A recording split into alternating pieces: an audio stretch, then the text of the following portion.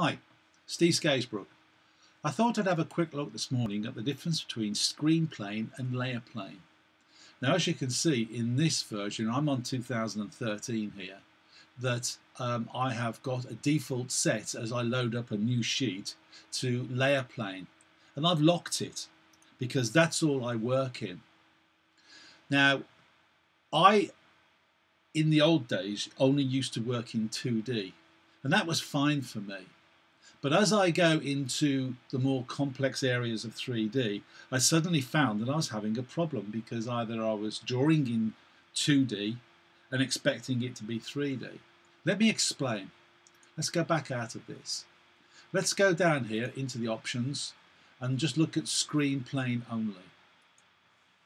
Because here, if I draw a little box and then go up to the isometric tools and I do a left isometric, nothing happens because the object I've drawn is in 2D. So how can it show a 3D model from a 2D? It can't.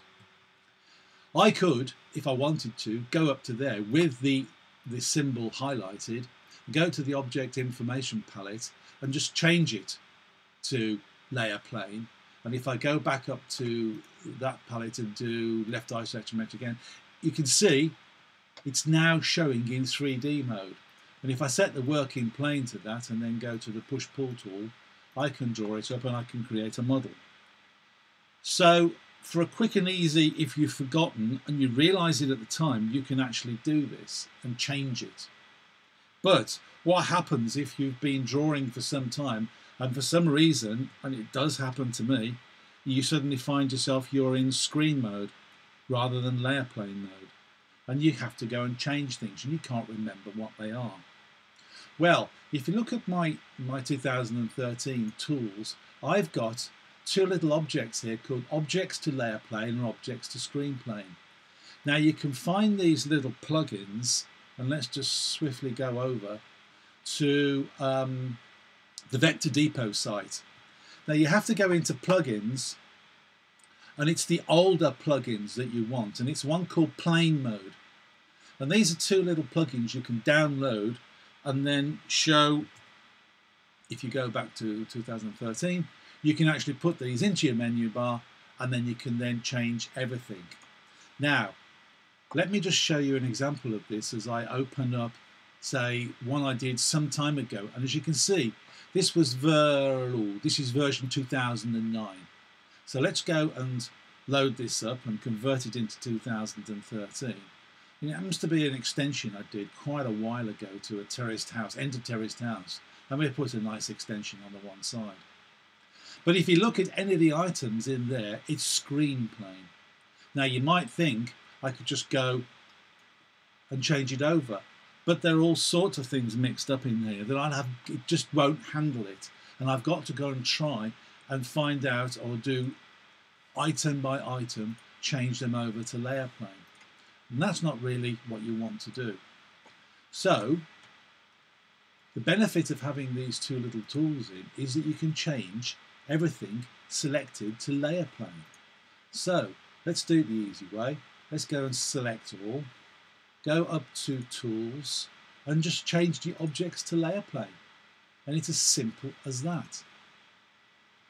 So if I go up to there, it's layer plane. If I go onto the wall line tool, it's layer plane. In fact, everything on there, if I choose it, it's layer plane. So it's a quick and easy way to do it. Now I've tested this out on 2013, 2012 and 2011, and it works absolutely fine. So I would suggest that you do two things. Go up to the Vector Depot site and download it and install it. And the second thing is that create a sheet, and I'll just get rid of this for a shame, we don't need that. Create a new sheet,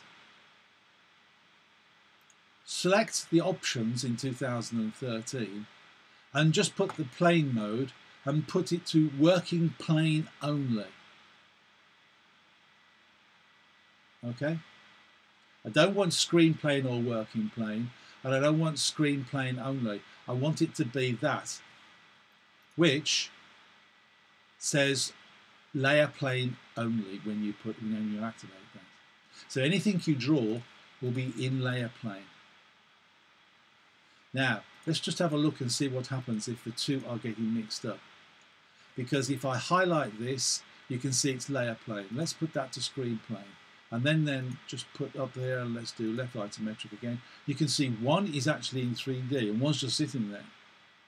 So it can cause you problems when you think you're in 3D and you're drawing away, and all of a sudden you got things which aren't really going to be in 3D. Now, you could actually do that and put the two together.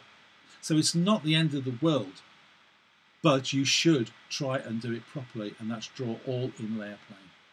I hope this is not too confusing, and it's my effort to try and